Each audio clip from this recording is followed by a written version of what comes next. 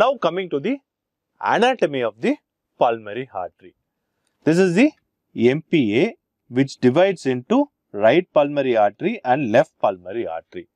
Then you have the lobar arteries coming into picture, and later you have segmental and subsegmental artery. This is the normal anatomy of the pulmonary circulation.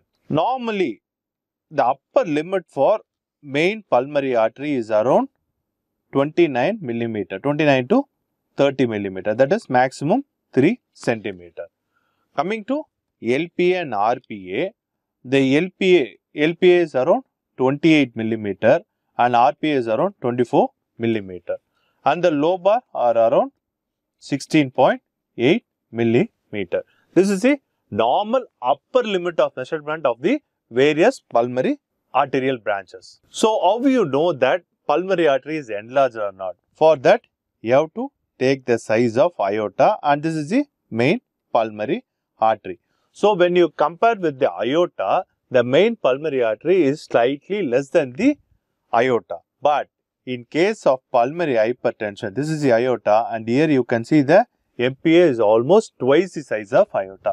So, you can compare the aorta and pulmonary artery ratio to know whether the patient pulmonary artery is dilated or not. You can see the main pulmonary artery, then lobar artery, segmental artery, subsegmental artery, and this is the microvasculature. So, from a size of 30 millimeter, it is coming to 0.5 millimeter in the microcirculation.